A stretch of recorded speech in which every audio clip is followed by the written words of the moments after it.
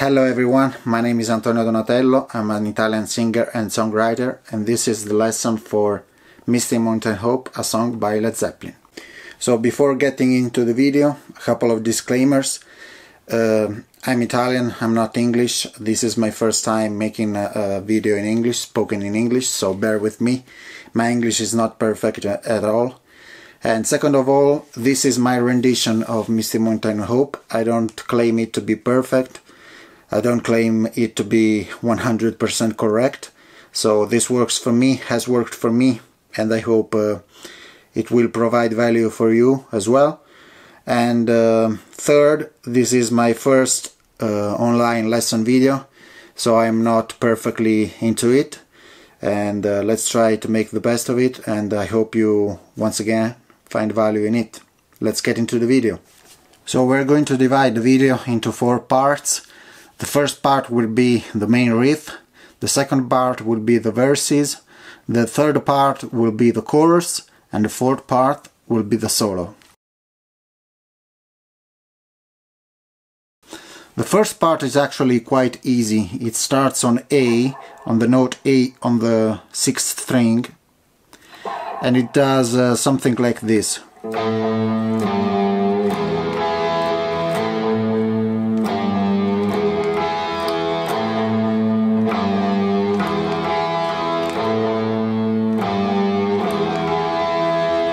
So it starts on A, then it moves to G, then it moves to E, and then it takes the E 1 octave above.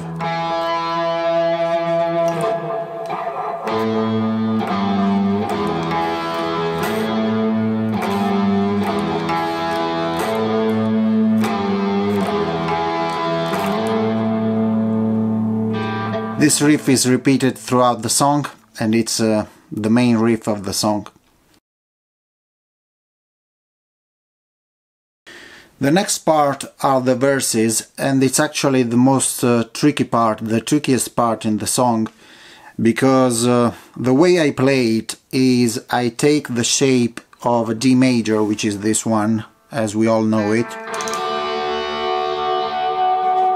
and then I move it 1 string above to the 5th fret to take this chord here to begin with. So the progression would be something like then D,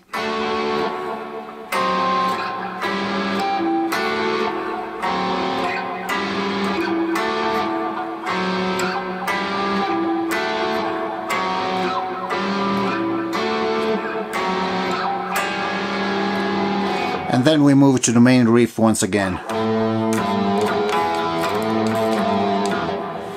This is, as I said, the trickiest part, because it's a bit tricky to do it with speed, at the speed of the song, at the tempo of the song. So you have to practice a bit, but then you get the hang of it and it becomes easier. It's basically this chord moved up 1 string, then D, then the chord 1 fret lower,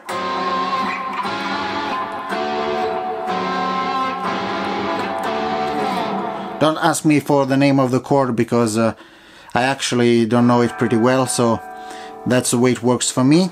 And at full speed the riff would be something like.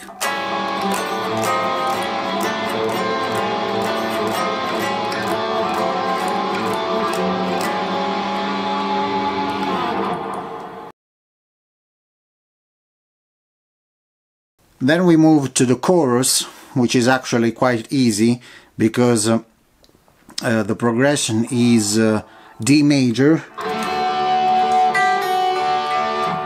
G major, and then it starts once again with the main riff.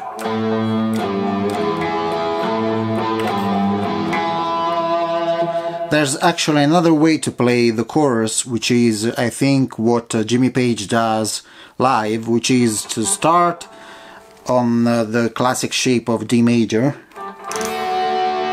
and then to move this shape up to take the G chord, to play the G chord.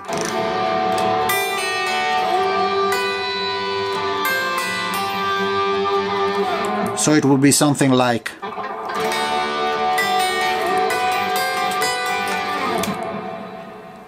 And it's actually quite easy, it's just a progression of D major and G major.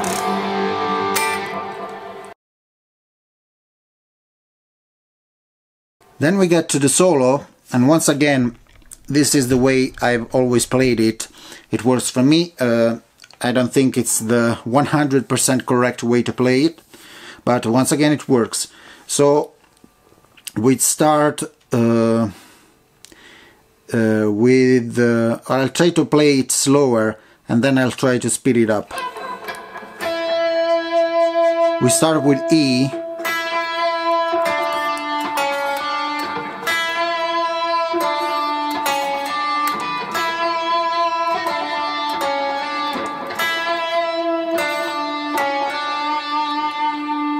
and then we move up the fretboard.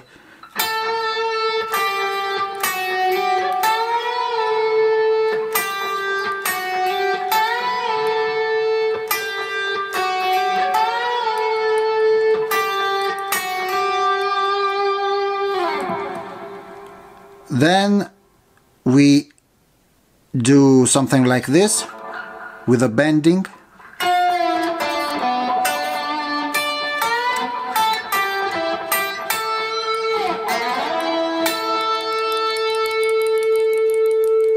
And once again.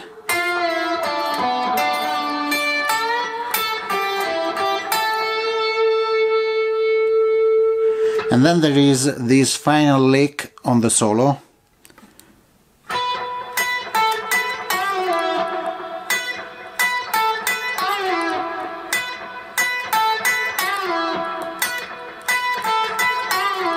Which you can actually play with a bending. It's a bit more complicated, but it works better, I think.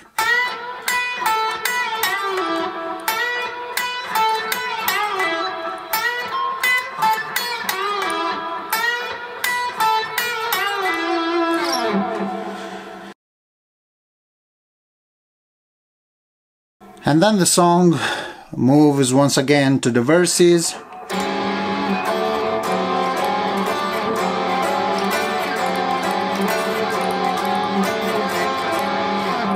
And the final section is just the main riff repeated all over again.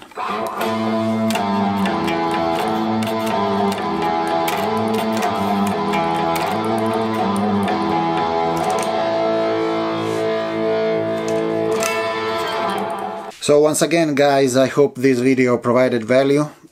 Some of you asked me to make a lesson for this song, and it's actually quite a fun song to play. And I hope you will enjoy playing it, and I hope once again this video was helpful. Bye guys!